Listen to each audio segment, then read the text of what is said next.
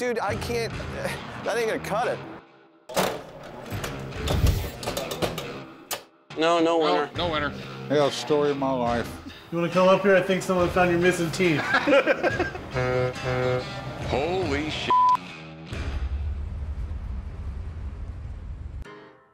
Like I said, it's bright yellow, man. Yeah, it's a hot bike, man. I'm coming to the pawn shop today to pawn my motorcycle because my business is in the auto industry, and the auto industry is doing really poorly. So I gotta ask, man, why would you pawn a bike like this? I gotta make payroll. I got employees that count on me, you know? Pawning is basically the simplest form of credit. You give us an item that we take as collateral, and then we'll give you cash. You pay us back our money with interest, and you get your item back. Simple as that. So what are you looking to get out of it? I need to get 20 grand to make payroll. 20 grand, that's gonna be rough on it though, man. I'll be back to get it. I'll get the money. It's a nice bike, man, but we're looking around 8. 8,000? Dude, I can't, that ain't gonna cut it. I'll tell you what, man, I'll meet you in the middle at 15 if it helps you out.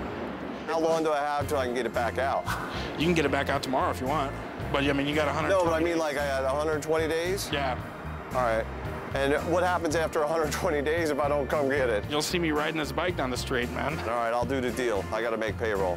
All right, let's go back inside and write it up. So what do we got here? An early 30s antique slot machine. So if I buy it, do I get all the nickels in it? No. I know at one point this used to dispense mints. That's what they called it, a mint dispenser.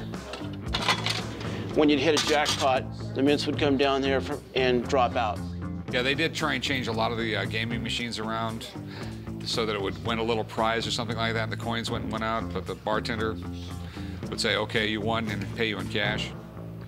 All right, give it a pull, Pop, see if it works.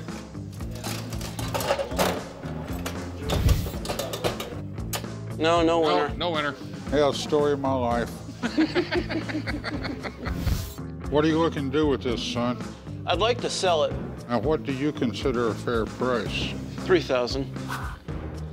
Restored, they're worth like 2,500. Yeah. And this shape right here, it's worth right around 1,200, which means I could give you like 800 for it. What if I were to pawn it? What? I mean, if you want to pawn it, you just want to get a loan against it. I'll loan you $500 and you can pick it up later. Yeah, I'll do that. All right, deal. How you doing? All right. What you got here? I'm looking to pawn my collection of shark teeth. Collection of shark teeth, huh? Hey, Rick, you want to come up here? I think someone found your missing teeth.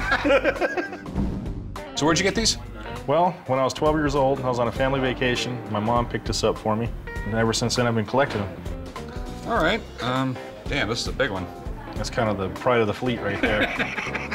These were from Megalodon, which was a prehistoric shark. And from the size of this tooth, the guy was probably bigger than a city bus. That was a big shark. And you want to pawn them? Yeah, I'd rather pawn them than sell.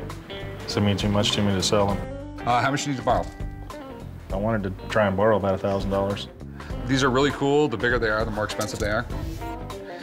Yeah, I have 3 million-year-old rocks in my backyard that I can't sell, but these I can. I can do $1,000 on them. No problem. Okay. All right, write them up, Jim.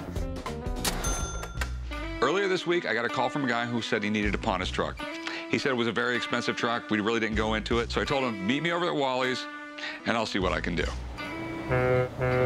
Holy shit. This is probably the top of the line, one of the top of the line Volvo trucks. It's a 780. It comes with the Cummins 500 horsepower motor. You get air ride on both back axles. This one comes with air ride on your front axle as well. It's got the extended cab. This is probably about the most expensive truck I've ever owned. So why do you want to get rid of it? I don't want to get rid of it. I just want to get a loan on it. I got some family business I need to take care of and get back handle that. Things do happen. This is my collateral I got here. How much do you need to borrow?